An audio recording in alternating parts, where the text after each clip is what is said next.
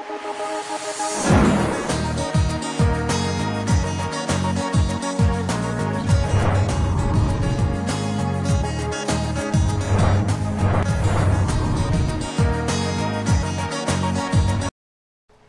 it's Coach Tom Ferry. Welcome to Life by Design, your place online for ideas, inspiration, and how to stay in the right action.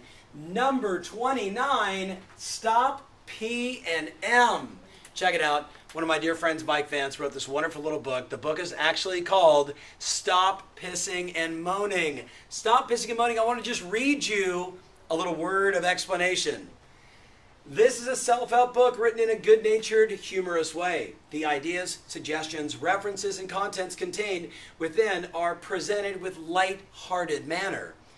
There are, of course, thousands of issues that justify pissing and moaning, i.e., violating important values, not honoring sacred beliefs, and undermining accepted principles. However, instead of pissing and moaning, people should speak up and do something about it. They should offer a solution. This book provides a structure to help you evaluate yourself and others to learn how to stop pissing and moaning. Let's begin. Now, I read that to you because I'm sure you're saying, why is he saying pissing on a video?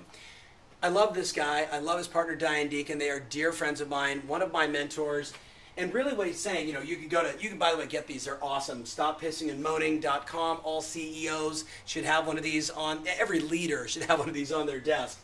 Really what it comes down to is resource versus resourcefulness. In my line of work, I'm constantly talking to people about the problem they're facing and the challenge they're trying to overcome and, what they're trying to do. And inevitably what I keep hearing over and over again is, Tom, I ran out of time, or I didn't have the money, or I didn't have the contacts I needed, or I didn't have the closing skills, or I needed a better software or an app, or I needed another team member or buyer's agent. And what we're doing is we're blaming resources for what's not going on in our business. We're blaming resources instead of really what this whole book is about is acknowledge everybody pisses and moans. Everybody, is constantly trying to figure out how to do better, but some people complain about it. And they don't just do something about it. It really drives the message home for me that there's people that blame resources, and then there's people that use resourcefulness. They are just resourceful. And really what the essence of every one of these videos is about is finding in your heart and in your mind and in your soul and in your gut the ability to be resourceful, to ask for help, to do research, to do whatever it takes to roll up your sleeves, to ask for questions or ask questions, to be resourceful and never blame resources as the cause of why your life or your business isn't absolutely operating at the highest possible level.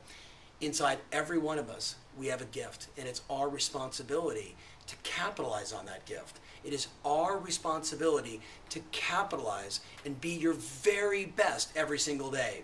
So as you progress into 2013, never blame resources. Don't be a pisser and a moaner. And let's be resourceful and make sure that 2013 absolutely is the best year ever for you. Thanks for watching. Remember, always your strategy matters, and now more than ever, your passion rules. 2013, check out the site, StopPissingandMoaning.com. You'll be happy you did. Take care.